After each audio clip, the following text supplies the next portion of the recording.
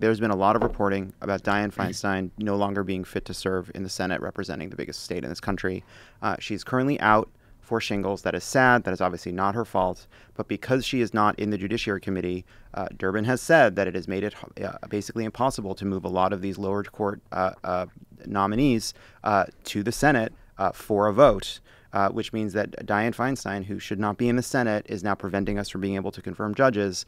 And as sad as it is to sort of see someone who's had an incredibly storied and long and important career and has done a lot of good for this state, I think what the people around Diane Feinstein are doing, allowing, being part of this farce of having a lack of a senator in such an important job is really wrong. And Diane Feinstein should no longer be in the Senate. She should resign, and more people should be calling on her to resign.